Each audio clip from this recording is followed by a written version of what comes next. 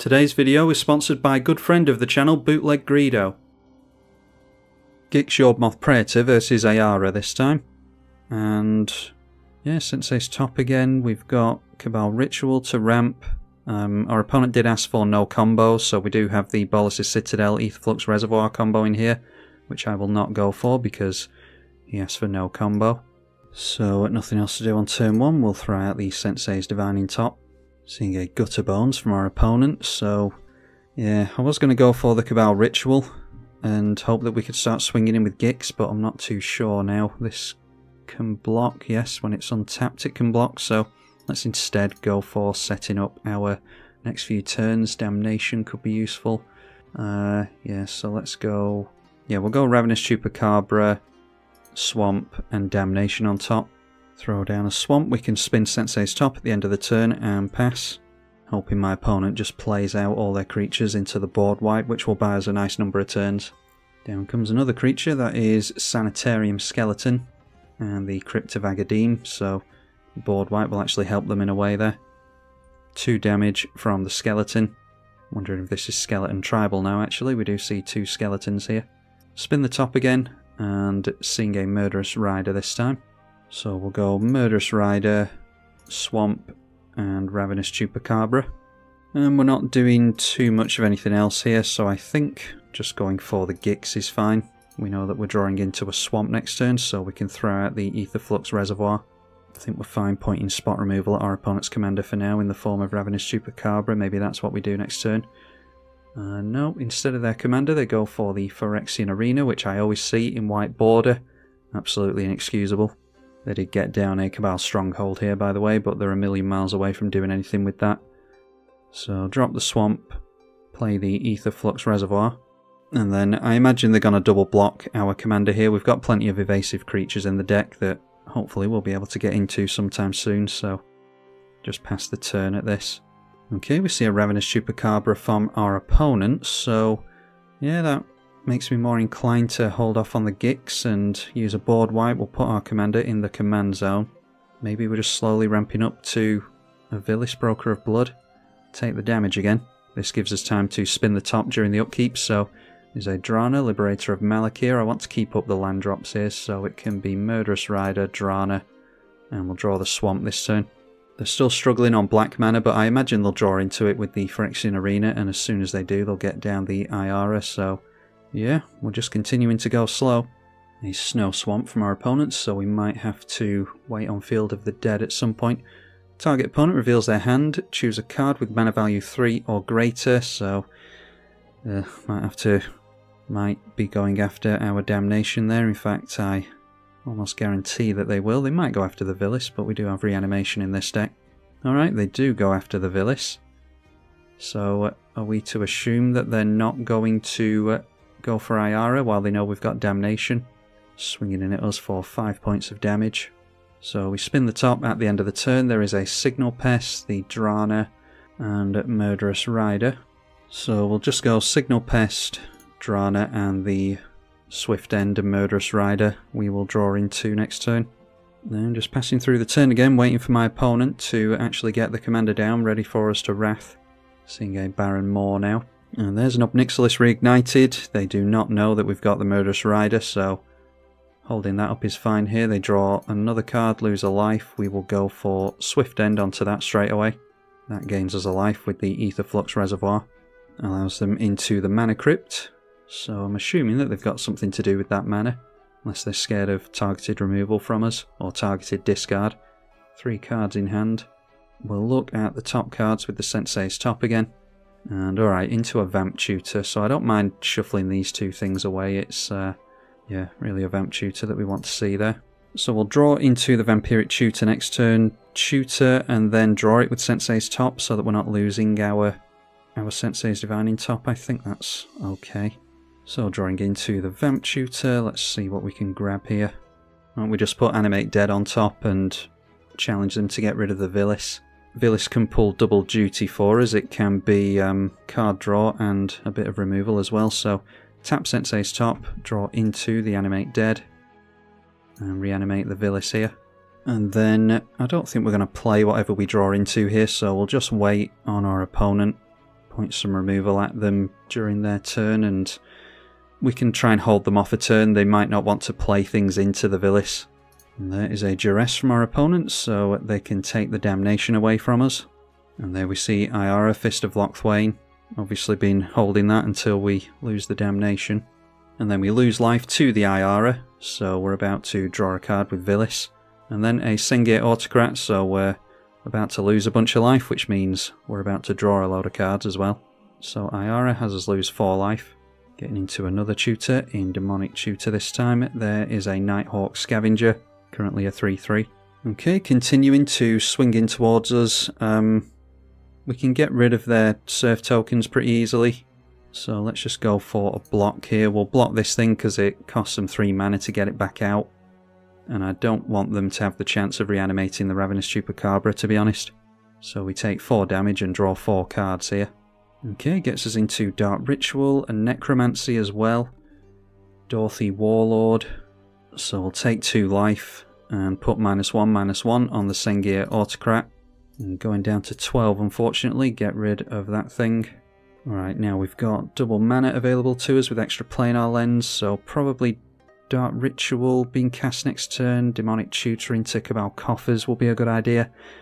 Yeah, got a few things to do next turn. Draw into a swamp. Let's cast the Dark Ritual. Gain a decent amount of life from the Aetherflux Reservoir here as well. Play the Demonic Tutor for our Cabal Coffers. And then play the Cabal Coffers.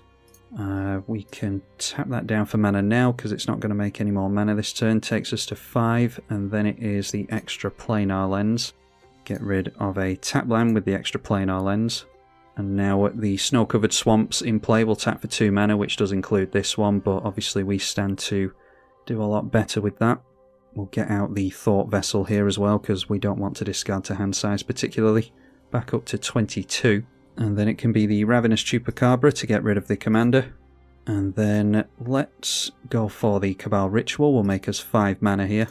And we'll just get down creatures ready for our Gix next turn, so the Nighthawk Scavenger, and yeah, our opponent doesn't fancy doing anything against all this. They've got a couple of cards to draw next turn, so we haven't automatically won here, but yeah, they obviously don't like what we're doing, so we'll try another one. Gix up against Kynaios and Tiro now, and yeah, some decent mana for us, we will keep. We're on the play here, so play out a Swamp and the Wayfarer's Bauble. And then, yeah, I think we take a turn off here to just ramp, because I don't want our opponent blowing up the Wayfarer's Bauble. That'll put us on 4 mana next turn, so we could go for Jet Medallion into our commander. Yeah, we'll just do that. Singay Kyora's Follower from our opponent. And that is another swamp for us, so it is Jet Medallion into our commander here. Or maybe we can just go Dorothy Slayer. We can definitely swing in with Dorothy Slayer next turn, because they're not going to get a shadow creature down, so I'll go for that instead, because we might not be able to swing in with the Gix and draw a card next turn. Our opponent ramps using the Kyora's Follower, and they did get a land off the top with the Oracle of Muldiah, which allows them into Explore, so missing a couple of their colours still. Alright, a Sword of the Animist is very tempting. I think I'd rather just draw another card though, so let's instead go for the Ayara. We can gain a bit of life from the Ayara, take the Summoning Sickness away from it, and we're going to lose life to Gix, so we need to start gaining life as much as we can. So get down the Gix, we'll drain our opponent again, and then our Dorothy Slayer has to swing in every turn, but it does have Shadow. So hit our opponent, we draw a card from the Gix Yawgmoth Praetor. Takes us into another land, unfortunately. A Migration Path on top, but they can draw into that straight away if they like. Instead going for something else by the looks of it. That is a Tatyova Benthic Druid, so seemingly they've gone for a landfall theme. And there we know that they've got a Reality Shift, so playing another land, and instead of going for the Reality Shift, they go for the Explore. So we need to remember that they've got Reality Shift, a Dragon Lord Ataka on top. Alright, there is a Hasty Creature in Gurmag Swiftwing. So, yeah, I think we just go for that. And then let's just get the Sword of the Animist down, played and equipped, otherwise I'm just not going to do it. Might as well throw it on the Dorothy Slayer, because we're always going to be able to swing in with that. So we'll hit our opponent, or try to hit our opponent with 3 creatures here. Don't mind trading them Tatyova for our Gix. Sword of the Animist triggers, we will get another basic out. And like I thought, they let us hit with all 3 creatures, so first strike from the bat first, draws us a card. And there is a Bitter Blossom for 1 mana, so yeah, we can play that this turn if needs be. Not auto-yielding on the Gix Praetors because we might draw into Vampire Tutor, or Vampiric Tutor, and then we'd be able to fix our draw there. Play out the Bitter Blossom for 1 mana. Also drew into Gix, Son of Yawgmoth, which I don't think is too useful yet. So just holding up the Ayara, First of Locthwain. Our opponent might wipe the board or point some of that spot removal at something, and then we can draw a card with this. Avacyn's Pilgrim on top of the library now, seeing this from the Oracle of Moldiah, of course. Shuffling it away with the Migration Path, they'll draw 2 cards to the Tatyova. So drawing into Kozilek, Butcher of Truth, they are fixing their colours now finally. And a Consecrated Sphinx as well. Need to start seeing some of our removal. Command Tower is on top, and they draw into more big stuff in Recurring Insight this time. We don't have too many cards in hand. A Tidings, that is draw 4. Yeah, draw 4 at sorcery speed for 5 mana. Okay, not using that spot removal. It is an instant speed piece of spot removal, so probably just want to do it during our turn. The Bitter Blossom triggers for the first time, does not have haste though. We will drain our opponent though with the Ayara, so Bitter Blossom is effectively spitting out fairies for free. Once again drawing into a land, so we'll try and get into something else here. They'll probably remove the Gix at instant speed, I would have thought. Okay, going for Reality Shift onto the Dorothy Slayer instead. Gets us into a Manifest creature, which is a Plumb the Forbidden. That's a good one for them to get rid of. So we'll swing in with the Gix and the Gurmag again. They might double block with the 2/2s here. Alright, they had another piece of removal, so that's Swords to Plowshares on our commander, so we just hit our opponent for 1. Getting rid of 2 cards from them though. So now that we've seen a couple of pieces of spot removal gone down from our opponent, we'll go for the Swamp. We'll play out the Gix, Son of Yawgmoth for only 3 mana. And then we'll play Gix, we'll put 4 life into that as well, and only pay 2 to get it out. Puts a plus counter on the Gix. Now, we don't have many cards in hand, obviously, but we can't afford to activate the Gix anyway. Yeah, we'll just go for Sword of the Animist onto the Fairy Rogue token and pass. Our opponent stands to make a hell of a turn here. There is a Comet Storm on top. They're making some god tier draws. Devastation Tide returns all non-land permanents to their owner's hands, so we might as well draw off a token here. We are going to get the Plumb the Forbidden back, which is noteworthy. Sacrifice a fairy. That gets us, you'll never guess, into more mana. Then Tatyova comes into play again. We know that they're drawing into Comet Storm if they manage to make a land here. Doesn't seem as though they are doing though. Right, we draw into a Signal Pest. Let's drop a Swamp and the Mana Crypt. That takes us into the Jet Medallion. And then we want to get down Gix as soon as we can, so we'll dump life into that again. And then we can play out Ayara for 6 mana. Or 6 life even. So we're down to 22 again, we'll have to be careful. Bitter Blossom, not sure what to put life into here. We'll put 4 life into the Gix, and that won't cost any mana thanks to the Jet Medallion. 1 mana into the Signal Pest. Play the Gurmag Swiftwing as well, put 2 life into that. Bitter Blossom, 2 life again. And then we can go Sword of the Animist. Equip Sword of the Animist onto our haste creature, and that will ramp us a little bit more, and then we're still able to hold up Plumb the Forbidden for 2 life, so that's good. Swing in at our opponent, and we will draw a card here as well. So we hit with Gix, draw a card. Yeah, well, the game's gone pretty well for us, apart from the fact that we can't draw anything apart from lands. You know, challenging our opponent to do something about our board again. Gix has done a lot of work for us here. Okay, so there is a Comet Storm. Let's go Plumb the Forbidden for 2 life. Then we sacrifice the Gix, sacrifice the Gix, we'll draw 3 cards and lose 3 life. Okay, and our opponent scoops to that. Why on earth would you scoop to that with the cards you have in hand? Yeah, you'll never guess what we were drawing into. A crappy Vampire Cutthroat and more lands. So, yeah, the turn after, we just draw into a land again. So, yeah, awesome. Not sure why my opponent scooped there. He most likely would have beat us, judging by the draws we were making. Gix versus Rafine this time. We are on the draw, so I think I'll try this one. We've got 38 lands in this deck, but we don't seem to be able to start with anything other than a 2-lander. Okay, there's a Dorothy Voidwalker for us. So we've got a few spells that we can cast while we're waiting for a 3rd land if needs be. Chrome Mox from our opponent.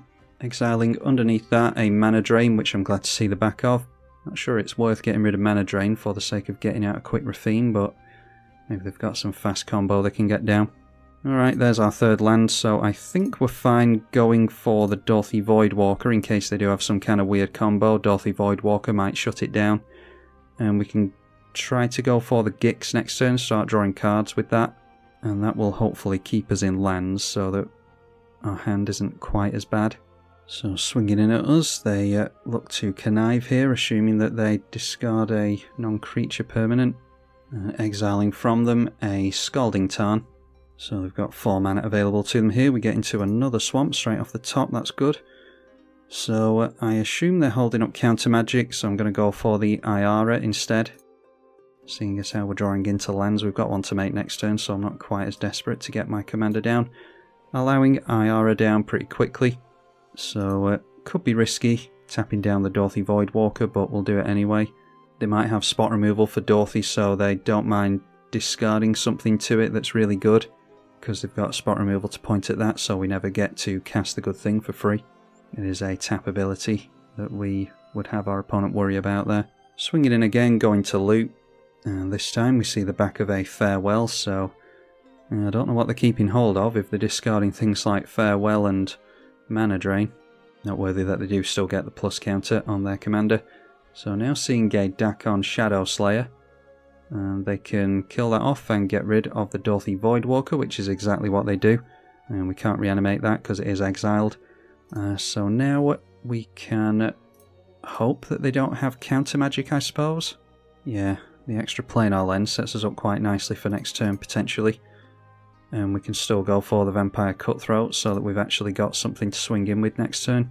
So extra planar lens comes down pretty quickly, get rid of a tap land with it, and then play out the Vampire Cutthroat, and we'll hold up the Ayara so that we can sacrifice it if needs be. A land off the top next turn would be really nice. Our opponent connives again, thinking that maybe going after the Ravenous Chupacabra would be good, so now discarding Archon of Cruelty, which no doubt they want to reanimate. And there we see the Persist, so they get that back. And I don't know if I'm necessarily all that bothered about keeping both of my creatures here. So I'm actually going to draw another card, yeah. Let's sacrifice that, draw a card with the Ayara. Okay, we were getting into a land anyway, so in hindsight wouldn't have done that. Get rid of the... yeah, get rid of Jet Medallion and just hope that Bolas's Citadel gets us some good stuff. Okay, an Arcane Signet. They've still got double blue available to them. Okay, into a land again. I'm going to hold off on the Urborg because they've got a fetch that could make use of Urborg. Let's attempt the Bolas's Citadel. Okay, a Dark Ritual will play off the top. Feed the Swarm can get rid of the Archon. Then we see a Rankle, which does have haste. And then a land on top, so let's go for the Gix with the 3 mana that we had. And we'll swing in towards our opponent and draw a card and sacrifice a creature, I think. So Rankle can go on the stack first. We'll not draw a card to the Rankle. Yeah, let's go for discarding a card and sacrificing a creature. We'll get rid of our Ravenous Chupacabra against my better judgment. And then the Gix is going to draw us a card off the top. Hopefully reveal something other than a land. It does not. So let's just discard the Swamp here then, because we know that we're drawing into one next turn anyway. And then we'll sacrifice our own Gix, because Rankle might be a headache for our opponent here. So pass the turn at that. They've got 1 card left in hand. They discarded a Prairie Stream. And we're just praying that they don't get removal for the Bolas's Citadel and that we don't hit a chunk of lands off the top. Luckily we can replay our commander next turn. Cracking the Polluted Delta. And of all the things, we see an Elspeth, Sun's Champion, so making some soldier tokens. So let's see what we get off the top. There's a Swamp, we can play that one off the top, and of course it's just another Swamp on top, so let's play out the Gix. And we'll have to just waste 1 mana, unfortunately. Swinging at the Elspeth, I don't think it matters. So it's when it deals damage to a player. Ugh, alright, it'll have to be straight at our opponent then. And then Rankle goes on the stack. We will each lose a life, draw a card. Each player discards a card as well. We're not bothered about sacrificing now.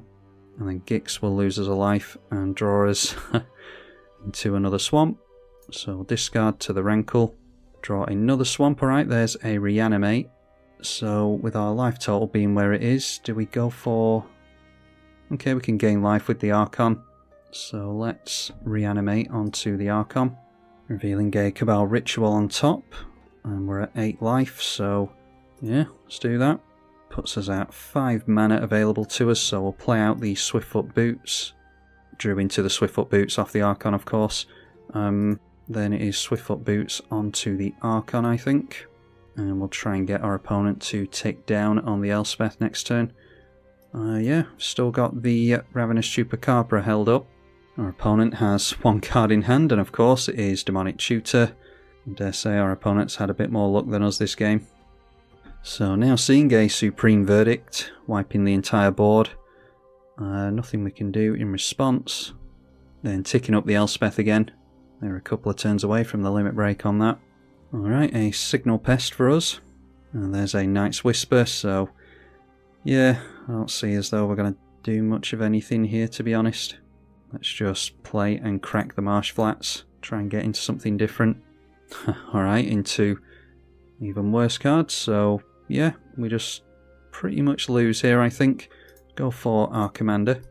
Put the Swiftfoot Boots onto our Gix. And then we're just passing the turn at that, I think. Only thing we can hope for, really, is getting into a Demonic Tutor for the combo with Bolas's Citadel, so that we can pretty much gain infinite life. Our opponent has some God tier top decks, though. That is Archon of Cruelty. So, yeah, I mean, they're pretty much just going wide on us here. We lost 3 life there, so go down to 1. They go wide with the Soldier tokens. Yeah, good game to my opponent. I enjoyed playing this deck. I enjoyed it more than I thought I would. I thought we might get the ability off more than we actually are doing. We're really just using Gix as a card draw engine. So it would be cool to fill up our hand and get the ability off at some point, but by the time we get to that point, most players on Magic Online are scooping on us, so yeah, it's not likely that we'll ever see that ability, unfortunately, but I will continue to try in another video, so hopefully you all look forward to that. Huge thank you to the patrons as ever. You can follow the link in the description below through to Patreon to support financially if you are at all able to. A massive thank you to you if you decide to do that. I'm tribalkai. Thank you for watching.